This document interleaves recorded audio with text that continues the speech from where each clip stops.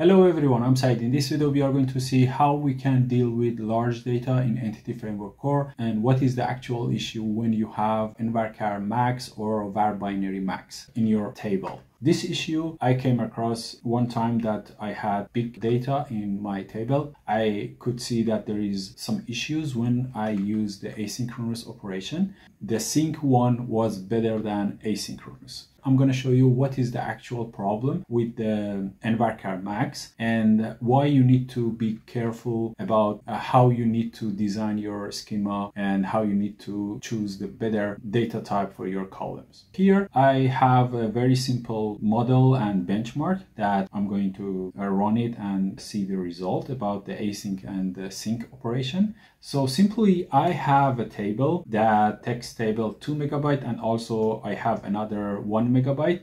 I'm gonna just simulate the scenarios that you can put and insert large amount of a string to your columns. This 1 megabyte you can play with the benchmark by yourself, but here I'm gonna focus on this 2 megabyte because I'm going to insert 2 megabyte string to one of the table columns. Here simply we have only two properties in the table, ID and text. Right? What is the use case here, if you ask? So usually when we are dealing with the description or reading file content and insert to our database, we need to choose envarchar max because we don't know what is the exact size of that content and should be extensible, right?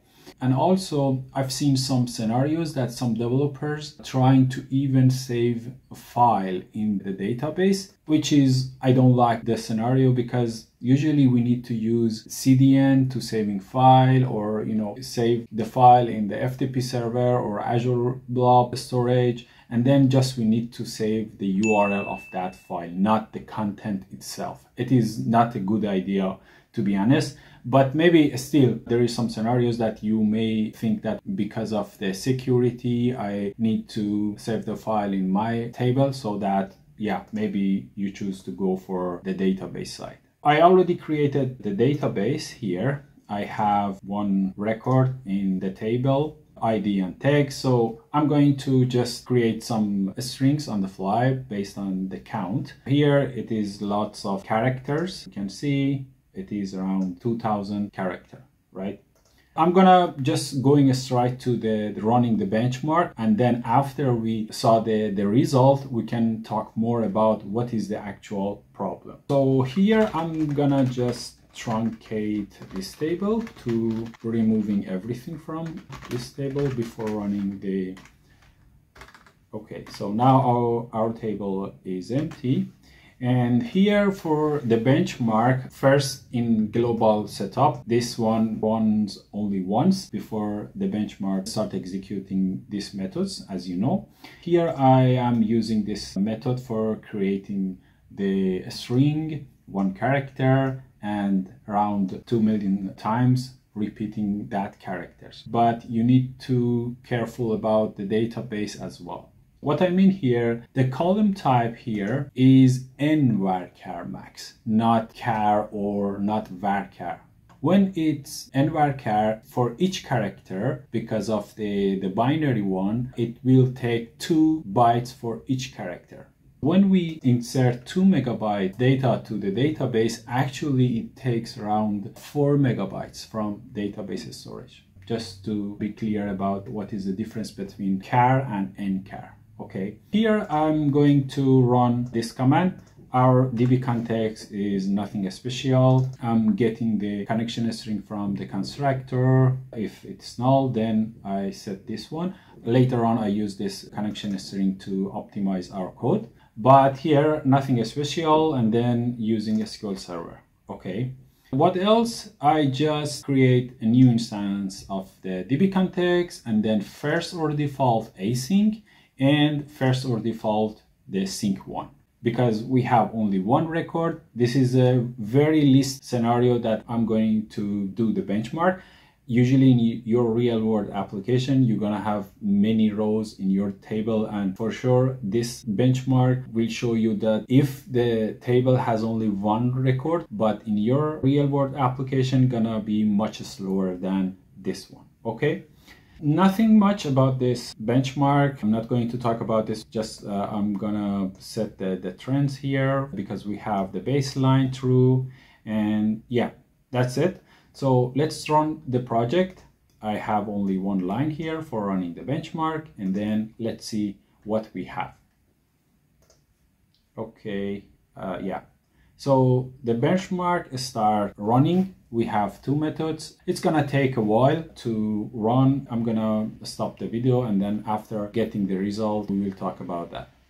Okay, we got the result from the benchmark. As you can see, the async operation takes around 155 milliseconds, but sync operation is only taking 31 milliseconds. It means the sync one is around 5 times faster than async operation. Very interesting, no?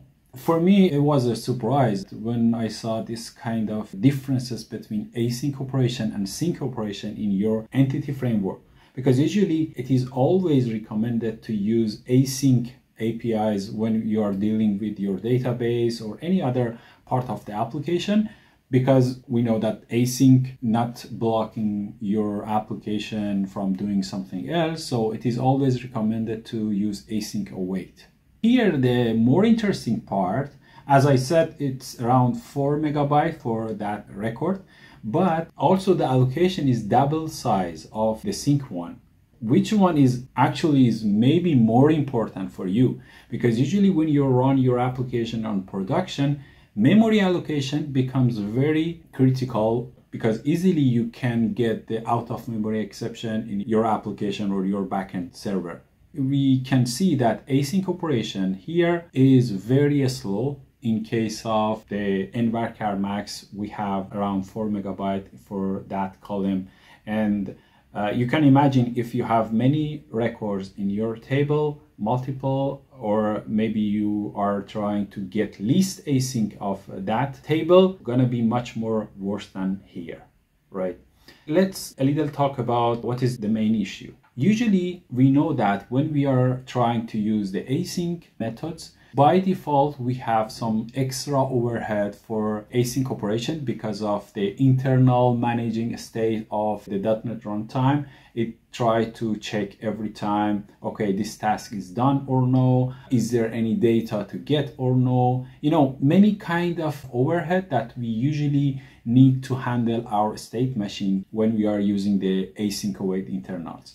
And also this allocation is exactly for that, because it tries to, you know, copy, paste, create new buffer, create new stuff to just handling the data until that result is completed and will return the result to the client side. Actually, the problem is not about async await, and also the problem is not about Entity Framework Core itself, because Entity Framework is doing nothing in case of connecting to the SQL Server, getting data. It is just a wrapper.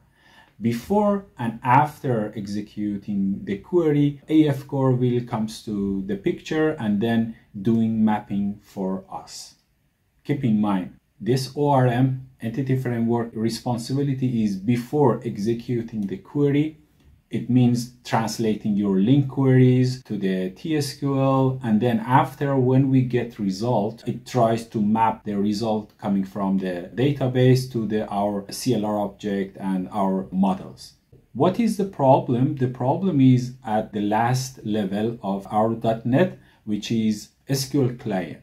Entity Framework will prepare all the queries or mapping stuff, and then we'll pass it to the SQL client to run our query against the SQL Server. We have one open bug, an open issue in the GitHub that actually this is the main reason for creating this video. It opened 4 years ago in 2020, and still it's open.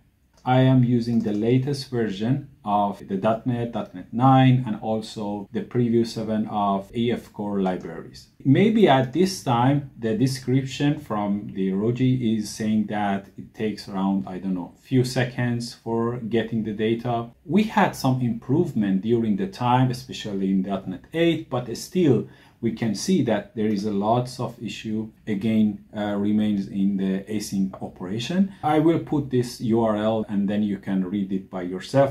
Very interesting threads here. Try to read all of the comments in this issue. So the main issue is the way that this SQL client, Microsoft Data SQL client, implement the async await pattern is not efficient enough. Another things that we need to care, we have a protocol called DTS, that is tabular data stream, and usually is for the streaming and transitioning the data between server to server. Here is our backend and database. We have another object that is responsible for getting data from the SQL part called TDS parser state object. And this one is actually responsible for wrapping all the result, because SQL Server is sending data as a stream to our client. And here it is responsible for wrapping, for aggregating the packets until the data is completely received. I mentioned that this one is responsible for aggregating the packet. It means every time SQL Server is sending to the client side packet by packet. And the default size is 16 kilobytes. So every time it is sending the 16 kilobyte of that result to this class, to the SQL client, and then it will just copy the bytes into the buffer. What if we can increase that packet size, and then we are saying that I can, based on our backend specification, we can say because I have many memory or I have a good CPU, then I can increase the packet size just because I need to improve the performance, right? And keep in mind, this one is still open. So this solution is a kind of trick just to improve your query or your application in such these scenarios. So what I'm going to do here is, instead of using this connection string, still it is possible to set the packet size inside your connection string to telling the server, database server, please send me larger packet size to my application. I already paste this code just to saving time. So I'm gonna pass this connection string, but with the packet size parameter. Keep in mind, the packet size, the maximum value you can put is 32 kilobytes. So we cannot set it more than that. This is the maximum one. I'm gonna run the benchmark again with the new connection string. Nothing changed. We just add the packet size in the connection string. Also, I'm going to comment these lines here because we cannot have multiple baseline. Just I want to see the difference with the new connection string. The last one was 155 milliseconds for the async. And then let's see if it can improve the code or performance. We will see after running the benchmark. Okay, let's run the benchmark. Benchmark is running. Again, it will take a while after we can see the result. Here is the result with using packet size in the connection string, and it is improving the performance from 155 to 83 milliseconds, which is good one. It seems around 2 times faster than without setting the packet size in the connection string. But still the allocation part is the same and makes sense because size of result is the same with the previous one. And also the async operation still needed those kind of magic for handling the state machine, copying the binaries to the buffers. And then see the allocation part is the same with 8 megabytes, and also this one is same as before. But because we set the packet size to 32 kilobytes, it seems the count of iteration between the server and application decreases because now we can get more data, larger packet size, and then those kind of iteration for checking the result is complete or not is less. So we could improve the performance in case of the speed and around 2 times faster. The thing that we need to careful about nvarchar max and how much data we are saving in our database. In my opinion, always is good to set the max length in the string properties, because by default, if you don't set the max length for the string properties, EF Core will choose nvarchar max, because EF Core doesn't know what you want to input or insert in your database. So by default, it will take nvarchar max, and then actually you need to be careful, because this one is a little can be kind of a security issue as well, because if you have an open input in your application or in your UI, someone will put, I don't know, 10 megabytes of text and then will send it to you, and you save the data to your database, and after that you will see a lots of performance issue and speed degradation in your application. So always better to set the max length if you can. For the last time, I want to run another benchmark just for checking the async part. Actually, the sync part, it doesn't matter because it's always the same. Here I am going to run these two.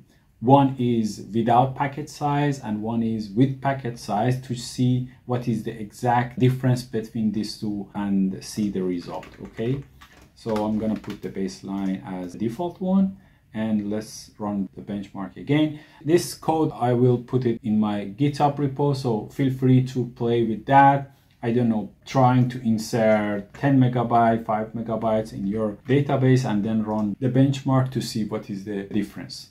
Before running this one, I want to truncate the table as well to run the benchmark on the same situation. Here we have 5 records because of the running benchmark. So if I just truncate the table again, table, this one. Okay, now table is empty. And let's run the benchmark for the last time. Now we can see the result for comparing the async operations with packet size and without it. We can see that it is exactly 2 times faster than without using packet size. I just wanted to show you this benchmark as well. So just to recap what we had here in this video, for using nvarchar max or var binary max, you need to be careful and need to know your requirements. Don't put the string property as default, which is nvarchar max in the entity framework core when you are creating the migrations. Always set the max length for that, and be careful about checking the user input as well. Here, as I said, this is the open issue from 4 years ago. Still in .NET 9 we have some improvement, but we need to keep track of this issue to be resolved or no. Based on this one, they said because this SQL client is very complex to change and maybe it takes years to solve this problem actually. I hope they can solve this issue as soon as possible, because as a developer, when we are starting the project, maybe we don't care about this kind of issues, or maybe we don't know what kind of tables we will have, the column types or whatever, but it is good to know this kind of issues. Asynchronous is good, but not always. Sometimes sync operation is way better than asynchronous because of the extra overhead and state machine task. Many things that will come to the picture when we are using asynchronous, right? So that's it. Please leave a comment for me if you have this kind of experiences with your entity framework core, dealing with the large data or with the nvarchar max. And don't forget to subscribe to this channel as well. Lots of interesting videos gonna come here. Usually I'm just creating videos based on my real experience with the projects. So if you are interested, please subscribe. Thank you for your time. Until next video, bye.